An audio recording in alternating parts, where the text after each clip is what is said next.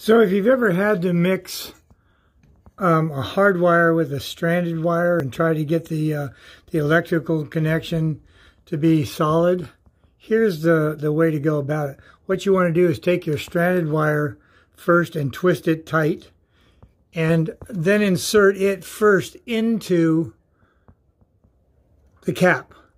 Get it all the way in so that it's in place, and then insert it. I'm trying to do this while I'm filming. And then insert the entire cap onto the hard wire and get it all the way in there before you begin twisting. And once you've done it that way, well, I'm not going to be able to do it one-handed because I'm going to need to hold the wires, but that will make it secure.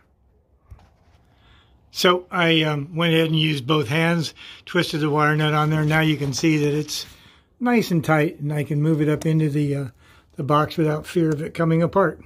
And that's the way you do stranded wire along with a hard wire.